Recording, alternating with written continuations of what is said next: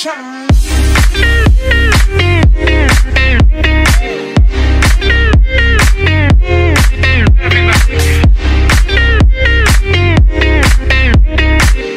Hey guys, Knightmare, welcome back to another Batman v Superman news video. So this time, actually, we got two things confirmed for this. So as you guys can see from the title, the costume designer has officially confirmed the Flash appearance and the Knightmare sequence.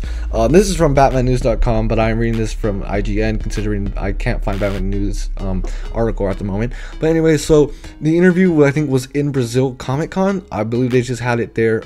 I think so. Correct me if I'm wrong. But anyway, so in this article, it says, well, I'm not really at liberty to talk about the Flash right now, but it is something you'll be seeing in the future of our films. You'll get a glimpse of him, of course, in the Batman v Superman. So that is amazing news. We actually get to see the first glimpse of the Flash. I actually am having doubts with this Flash. Israel Miller does not look like a Barry Allen to me. And I have never seen him act before, so I am pretty nervous about this. But Grant Gustin, if anything, is always going to be the Flash that I personally loved. Anyway, he does also confirm the Knightmare sequence, where he says it's a different, where they interview him about it, and he says it's a different look. And director Zack Snyder had a great idea of this sort of nightmarish vision, almost a vision in the future of a post-apocalyptic vision. It's a dream sequence that Ben has, so we wanted to.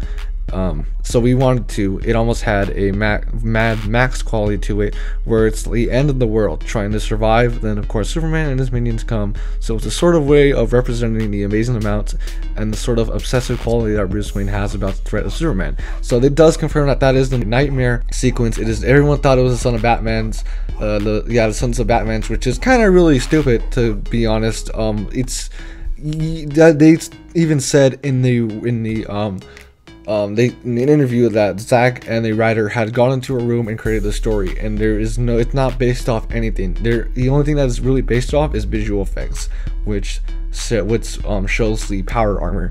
But anyway, so yeah, this is pretty cool news. We actually get to see the Flash in the Batman v Superman movie. Of course, I believe it's going to be just a small cameo, and he's not going to really have to do anything in the movie, but I cannot wait to see how he actually looks.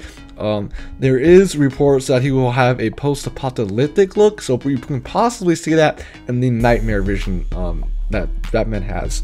Most likely.